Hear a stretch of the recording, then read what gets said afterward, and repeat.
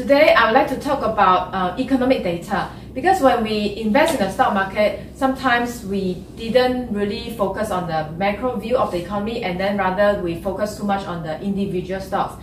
And then sometimes when we need to refer to the macro view, right, it is more important because it gives you an overall view of the economy, whether the economy is doing well or whether the economy is heading into a recession. So all this economic data is very important as a stock investor.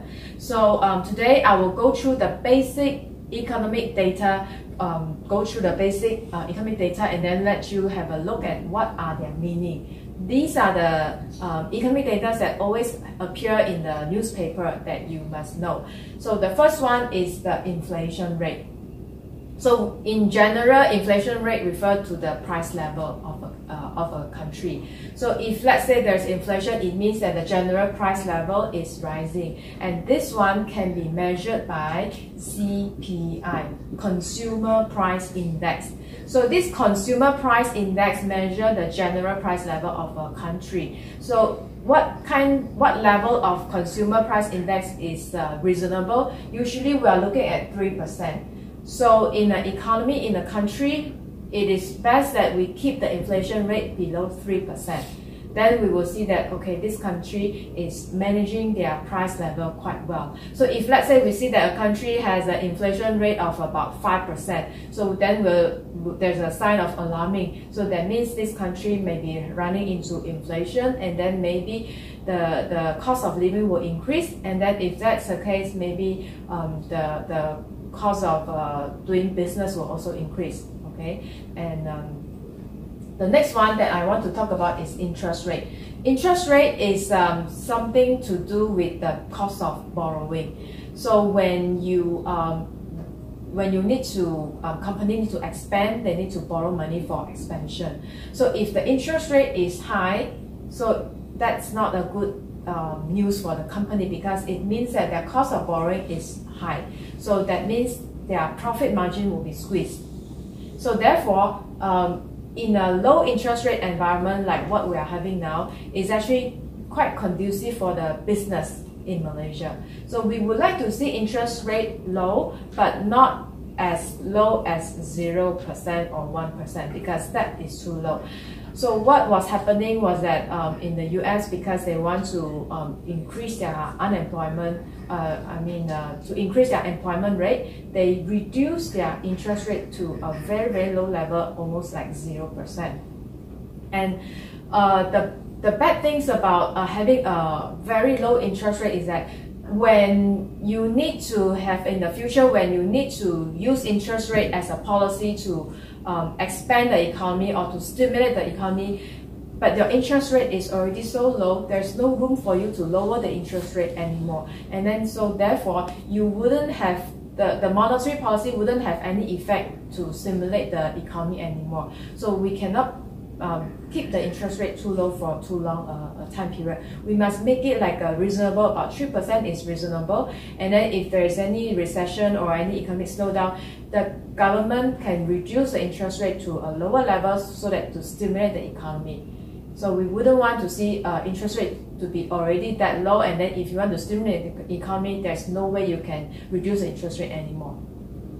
And then the next economic indicator is called the gross domestic product, which is the GDP. So this GDP is a very common name that you always see in the newspaper. So whenever we see that the GDP is rising, which is good sign, that means the economy is growing, and then it's good. So how much is the GDP that is appropriate?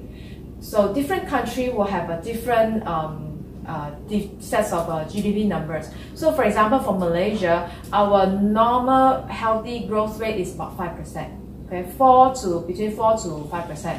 So if we are running around 6%, which means we are doing very well. So however, if let's say we are running about 3%, 2%, which that means that our economy is slowing down. But however, this 2%, 3% may mean good in other countries, for example, in the US. So if you look at US GDP, when you look at their GDP, if they can achieve like 2%, 3%, that's very good. because their economy is already that big. It's a developed country. It's already that big. So their base is very big. So in order to reach that 3% is already something, an achievement for them. So if they can maintain 2 to 3% for a year of GDP growth, that is a great news for the US market. So that will explain why different GDP will have a different growth rate. And in China, the norm may be 6 to 8%. That's a norm for China market. Okay. Now, the next one is unemployment rate. Now, in Malaysia, the unemployment rate is not a concern. It's because for the past 20 years, our unemployment rate has been very low. It's about less than 3%. That's very low.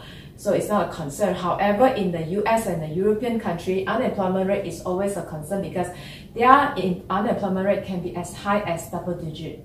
Okay, that means more than 10%.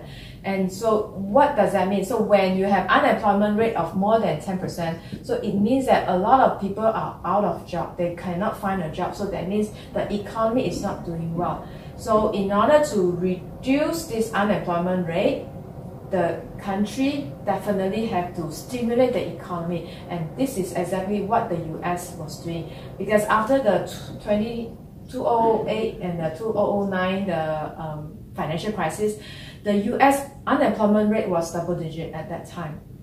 So in order to bring down the unemployment rate, so they deliberately reduce the interest rate.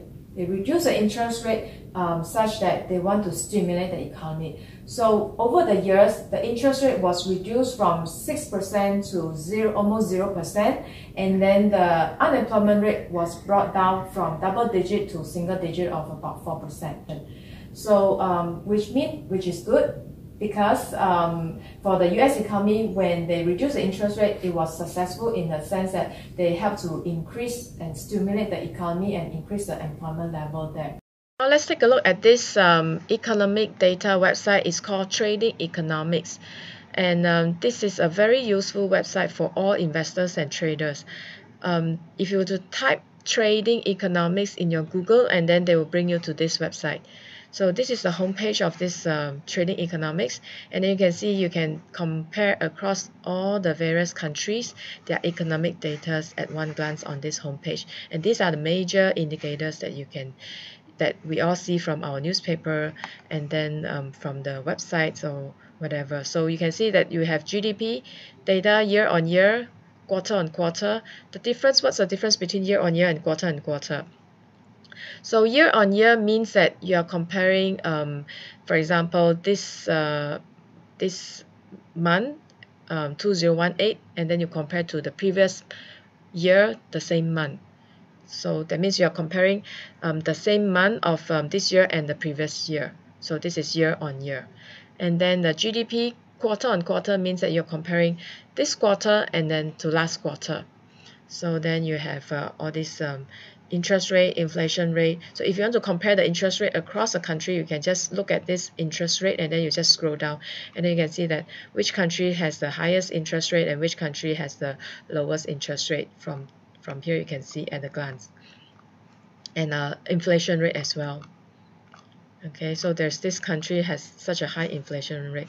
So that's Venezuela.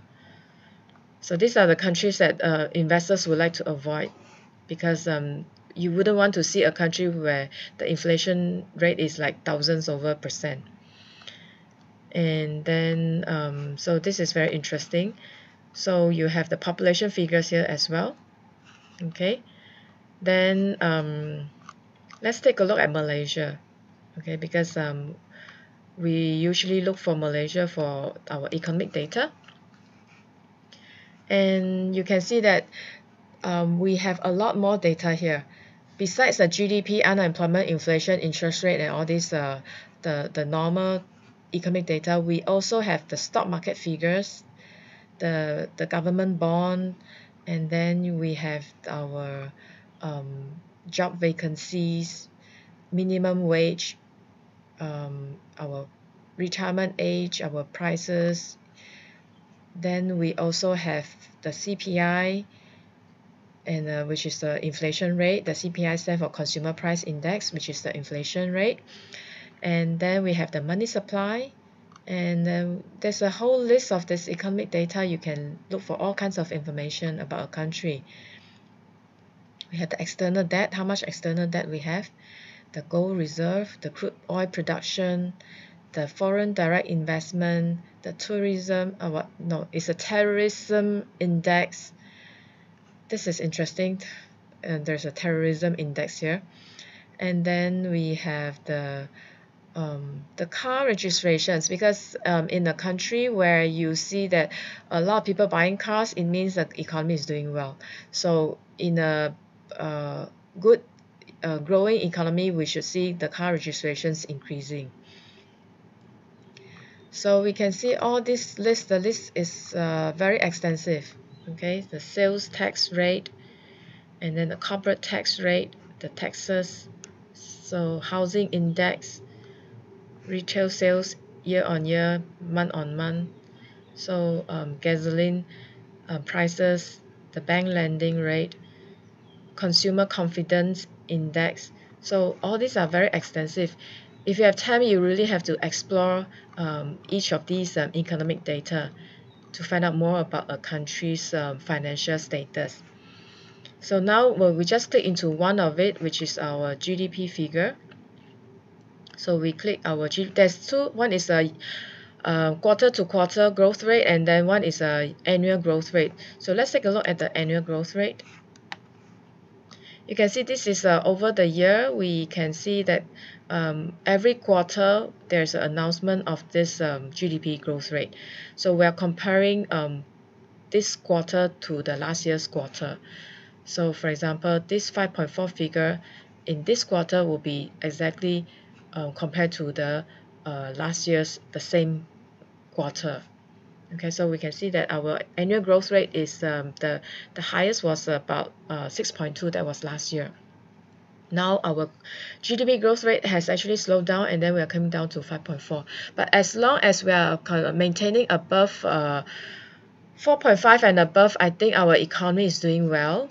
Okay, so then we can let's look for another one, the stock market, because I always come to this stock market because to look for the historical data. The interesting part is this historical data, and then you can, if you were to click max, and then you can see all the way to 1977. That was the first year where we had our KLCI index at 100 points.